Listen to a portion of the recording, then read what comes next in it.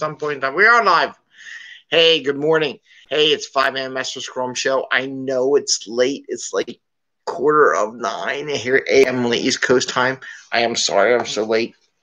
Just reading from some stuff and some people asked me questions.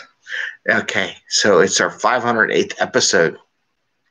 And this is 5 a.m. Mester Scrum Show. I am Greg Mester, Scrum Master and Agile Coach. And here we talk about Scrum and Agile in a practical and tactical way. So you can bring value to the customer, not work 50, 60, 80 hours a week, and have a little fun at work and at home, right? So you can get back to your friends and family. And we do talk about different topics related to IT, different things, different businesses, things going on. YouTube is kind of acting kind of strange lately. Things are working, not working, slow, connected, not connected. LinkedIn is not working, connected, not there, and everything. Everything's kind of a little wacky lately from infrastructure perspective. So I wonder what's going on out there in the world. Like I can post like those good morning episodes. I can post on my personal in LinkedIn, but I can't post it on the business side. So it's kind of weird. I don't know. We'll figure that. I'll let them know. So what do I want to talk about today? I want to talk about continuity again, part 2. There's a third part that I'm going to do on Thursday. Today I want to talk about infrastructure and more I learned. Put a tweet out there, my own personal tweet, about all the stuff going on last week and people getting shut down and all that kind of stuff. And so it's a little infrastructure discussion. Also terms of agreement. I've worked with a lot of financial, a lot of insurance, a lot of regulated organizations, and there's a lot of terms of agreement, terms of service, terms of this, terms of that. Every time you buy something, there's terms. So I want to talk about that a little bit because it was a double whammy impact for this one company that got shut down. Part of what's going on. So it's not just all feelings, but it's also other issues that violated each other's terms of agreement. So first up, I want to talk about security. What I found out and what I heard of this one company, it starts with a P. It's not there anymore. Their infrastructure was terrible. And this is a flaw I see in AWS, and I flaw in these salespeople to tell you, oh, let's put it all in the cloud, and then we don't have to hire any more infrastructure people, and we don't have to worry about it anymore because AWS is going to take care of all of it for it. Well, no, it doesn't. It doesn't do any of that crap for you. And I think that's a misnomer. Managers, we're going to put on AWS, and we're going to lay off all the infrastructure people. Well, guess what? Well, look at Parler. The P word company. They didn't have any infrastructure, and they got rid of a lot of people and all this stuff, and they didn't have the safeguards, and they didn't have the thing. So what all AWS is, and I'm taking one of those AWS classes, but I've been through it a few times, is a server. It is a location from which you can put your stuff. The nice thing, because I had my own company, you don't have to worry about 24/7 backup and T1 lines and all these access lines and all that, because they got all that taken care of, right? They have all that infrastructure down in.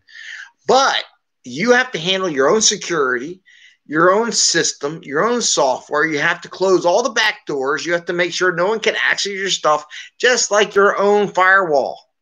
You have to manage your own firewall too, by the way.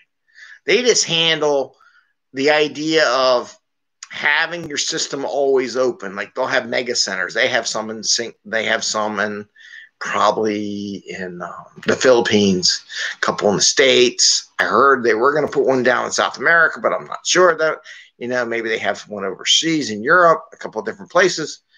But they handle the continuity from if one East Coast goes down, you go in the West Coast. But even that doesn't work too well sometimes, because I've seen it where they a demo where the guy was demoing AWS and the East Coast network went down. Now, that was years ago, and I'm hoping that they improved their infrastructure on that. But what I'm trying to get at, everybody thinks something is the gift to firing people, to laying people off, I don't need that support. I don't need the mental power associated with that job because it's just going to be done with computers. It doesn't work that way. Even with this DevOps people, they say, oh, we're going to put the DevOps, we're going to automate this stuff. We're going to make it automatic. Well, then you make your DevOps people, what I found is you transform them from just turning on a server and flipping all the switches to shut all the back doors down and all that kind of stuff and build the firewalls to, oh, what's the new tech that we can bring into the business and be ahead of the game and keep our systems safe and operational and fast as all can be, right? Because nowadays everybody wants instantaneous information. So that P word company screwed up because they didn't do their infrastructure. They didn't hire the infrastructure. I mean, it's nice when you just start, nobody cares. You don't have a traffic, but when you start getting traffic, everybody's going to want to hack your ass. So you got to think about that. So that's one thing. So they screwed that up from a continuous business continuity perspective. They didn't have the infrastructure people working with their AWS to understand and have them support what they needed for their growth. Point one. Point two, terms of agreement. Everybody is violating their own terms of agreement. It's terrible. There's going to be lawsuits galore coming out, whether it be infrastructure people, platform people, whatever, once you start calling that terms of agreement. So one of the things, the other reason why the P company was getting shut down, from what I heard, was that they were violating their terms of agreement they had. And this is my warning I have for everybody. Just don't copy and paste terms of agreement. Don't go to someone else's website and say, oh, I really like these terms of agreement. I'm going to apply them. And I'm going to paste them on my website. You can get turned off for that. Because if you don't do your terms of agreement and you get caught and you grow enough attention, you'll get hammered, like the P company, right? That'll happen. And I've seen a lot of companies do that. That's why I don't collect personal information. I hire the big guys that have all that taken care of to deal with that, right? I don't collect any personal information. I don't need to, right? It's not what I'm here for. But when I have companies that do stuff, small business, mom and pop, it's like, you have to be careful. You can't keep credit cards on your hard drives and your servers and stuff like that. You can't put that in there because people will hack you and they'll steal your stuff. So you have to be careful with the terms of agreement, what data you collect on your customer base and what you don't, and what you promise people, because those terms of agreement will be used against you and they will use it to shut your business down. So those are the two things I just wanted to share with you. Two things. Don't think because you went on the cloud that you don't need infrastructure people. You need infrastructure people in the cloud just as much as you need them in your own server farm. And anybody ever comes to your office and says, oh, we can get rid of all our infrastructure people, then you know what? I'd fire them tomorrow because they're idiots. Seriously. They're risking your business. Someone comes in and says that. So I would say we can transform them into getting us faster systems and have them be more productive. Like I've seen companies where they take their infrastructure, then they code bots, right? So before they would manually set up something else, they would take that coding to manually create a server and turn it into a bot. That's value add, because now I know what it is. I get this call a lot. It takes, 5 minutes and you got a new server spun up with all the settings that you want, that you need, right? So that's what you transform. But if anybody comes in and says, get rid of all your infrastructure people, just go, one, that was the stupidest suggestion that I heard lately. And I think you need to think about that and think about if you really need to work here. Because if that's the way you're thinking and you're not thinking productive growth, agile thinking, then you're just going to kill us one day, right? Think growth, not let go of people.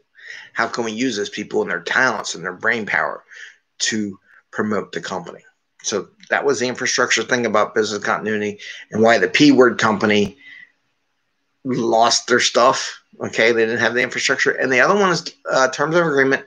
Make sure you follow your terms of agreement. Just don't copy and paste them from other organizations. People will hold you to it, and you can get hit. And I'm going to tell you right now, everybody's violating their terms of agreement. It's terrible. It's really sad. I don't collect any information. So there ain't nothing I got to worry about.